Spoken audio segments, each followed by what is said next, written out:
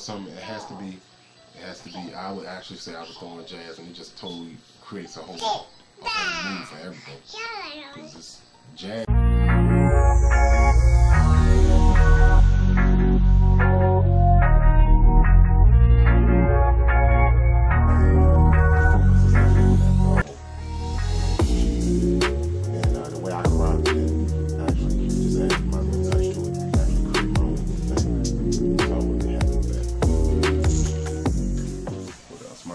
Place is a little junky because we're in the process of moving, but you gotta work with what you got.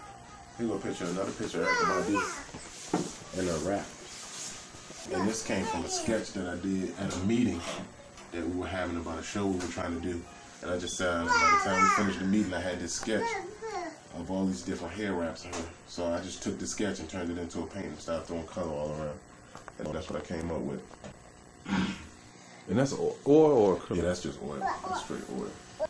Another piece that I'm most fond of because of the was this right here. That came out really, really good. It's basically the same technique, oil over top of pencil, with color pencil.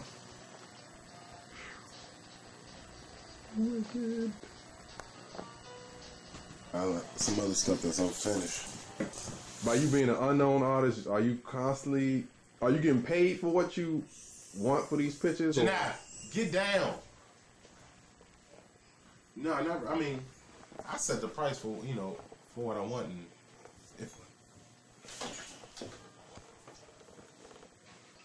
and actually did a tracing overlay in a computer graphics program, and then went in and laid these shapes down in colors like I was painting with a brush.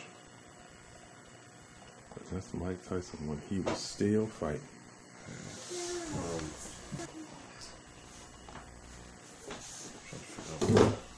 One other piece I like. That. Yeah. There's a whole lot of different techniques going on with this. Oil wash, gouache wash, just straight brush work. It's a lot of things going on.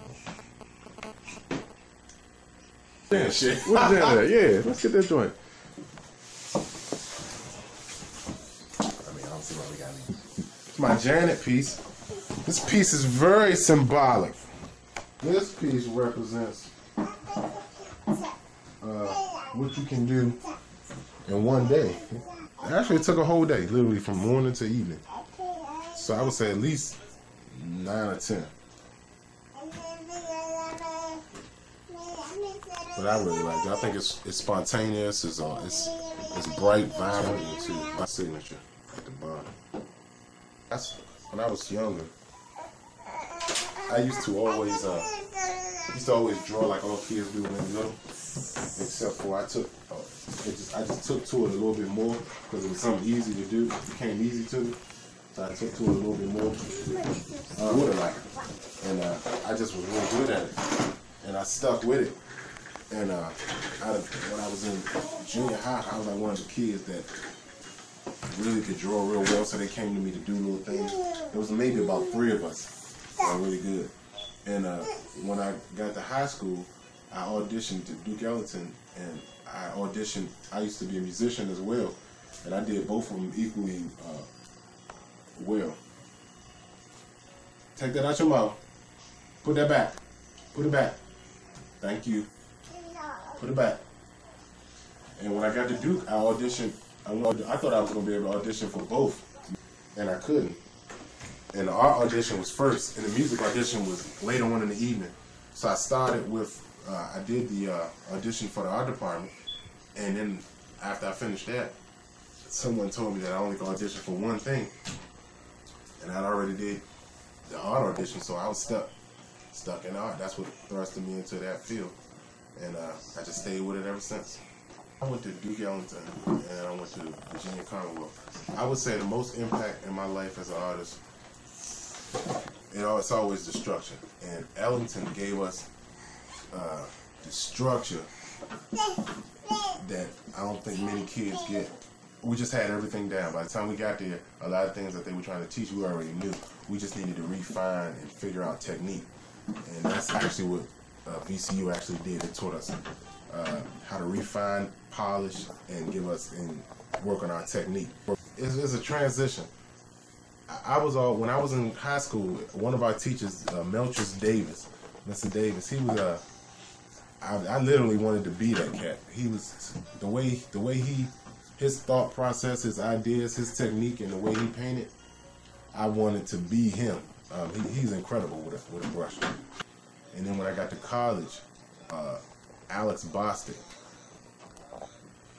he kind of took over where Mel left off. I really became fond of the way he did things and just his precision. I grew into jazz because of my dad.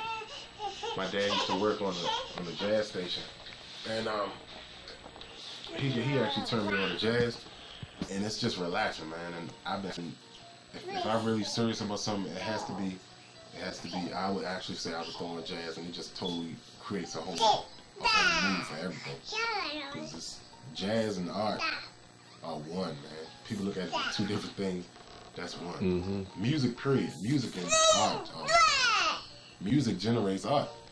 If I just came in here and listened to nothing and tried to do something, I guarantee it'd come out a lot better if I had some music to motivate me in general. So when would you say you're at your creative best? Late at night. I'm a late night dude. I do my best late at night. Stuff you see in daily life? It would be a show, going to shows or seeing my friends, like exhibits, or music. If some neo soul or some jazz, anything. And what type of artist are you, or how would you describe, like, your style? Myself, an illustrator with a fine art quality to his work. More fine art meaning very loose and not confined to anything, and the illustrator part is the more polished part. Starving artist, like, what does that term mean to you when you hear that? Like, starving artist, yeah, but would you consider yourself a starving artist? I do, but from a totally different perspective. I mean, I feel like I graduated, I got married, I had kids, I did the house thing and found a stability in that first, and instead of making those sacrifices, I think I'm doing it backwards. So I'm trying to figure out a way to incorporate the family thing with the success of an artist. So the starving part wouldn't mean financial. I think it's more so starving to be recognized, starving to be heard. So that's where the struggle is, trying to create that balance between family life and your career. If you want to be the best, like it's one thing to be good and to be comfortable where you are, be good, and let's just say make a living at what you do.